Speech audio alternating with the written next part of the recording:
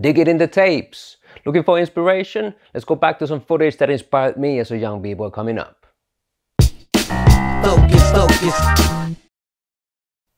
Now let's drop time by B-Boy Focus of the Flow Mode crew, bboydojo.com and Cypher Studio Home Couch Edition. If you're looking for inspiration, if you feel uninspired and the modern day live stream every single week is sometimes overwhelming, it's maybe sometimes good to go back to the good old VHS tape times. Today let's present a video that inspired me as a young b-boy coming up with a couple of small stories behind it. The Bendable Banana Slugs by Bboy of the Style Elements crew. I managed to buy myself an original copy back in 2001 and here's how it happened. I was visiting Paris for the first time in my life and somebody had told me that the b-boys and the b-girls they practice at the shopping center called Les Halles. So I went on a quest to find Paris City Breakers, Actual Force, The Family and all the other b-boys and b-girls that I had seen on tapes around that time. With no social media and no connections at the time, I'm looking at the subway map and I found Les Halles, the stop. So off we go. I get off at the subway stop, look around, go to the mall, walk around. No b-boys and b-girls anywhere.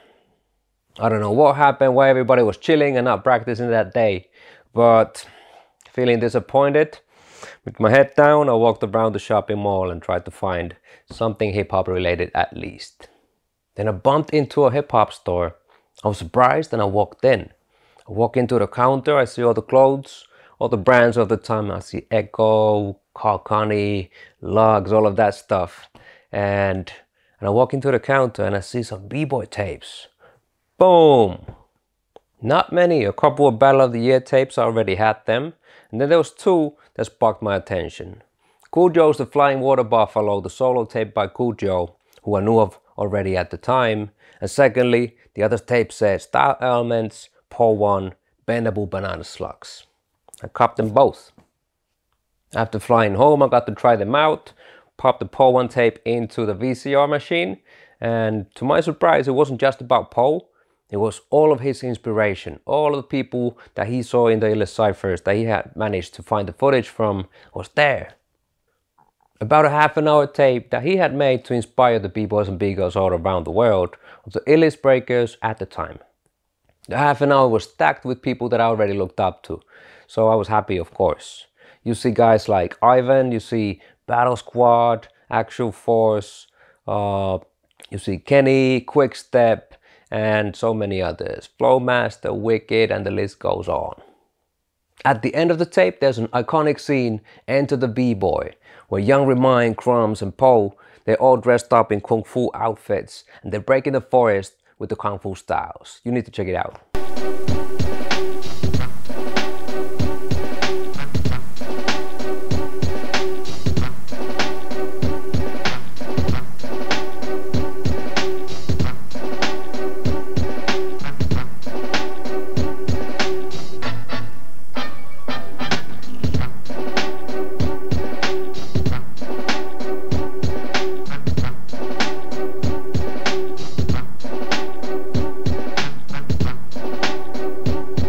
That scene underlines the connection between Kung Fu, old Kung Fu movies, and breaking and hip-hop. How the movement in breaking is inspired in a beautiful way from the movement in Kung Fu. And at the end it said, coming up soon. So we were all left waiting for the full movie to come out, or the sequel, or whatever, but it never did. So still waiting after 20 years. I looked back at the full video the other day, and one thing that still pops out and inspires me today is the deep originality of the late 90s and the early 2000s era. You see everybody in this tape, even though it's half an hour solos full, you can recognize everybody by their styles. The styles and the creation, originality is super deep on all of the solos, so you should check it out. Luckily, you don't have to have the original VHS and a VCR player. And as a matter of fact, I don't have the original VHS anymore either, and here's why. A couple of years after I had bought the tape, I was dead broke. I had dropped out of university, trying to make it as a full-time b-boy, and of course, early 2000s, mid-2000s, there wasn't the amount of opportunities that there is now. I was struggling with money and I had to pay my rent, so I took my original VHS copies and I sold them to my friends. I took my Bendable Banana Slugs copy and I sold it to Hat Solo and his crew at the time.